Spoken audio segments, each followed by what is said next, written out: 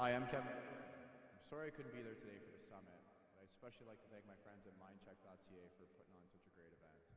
I also want to thank all the presenters for sharing such great information, and to Brett and Sarah for being such great hosts. Most of all, I'd like to thank each of you for attending.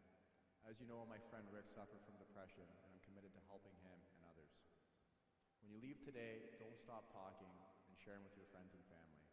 Join me in the conversation and don't stay silent. Together, we will make a difference.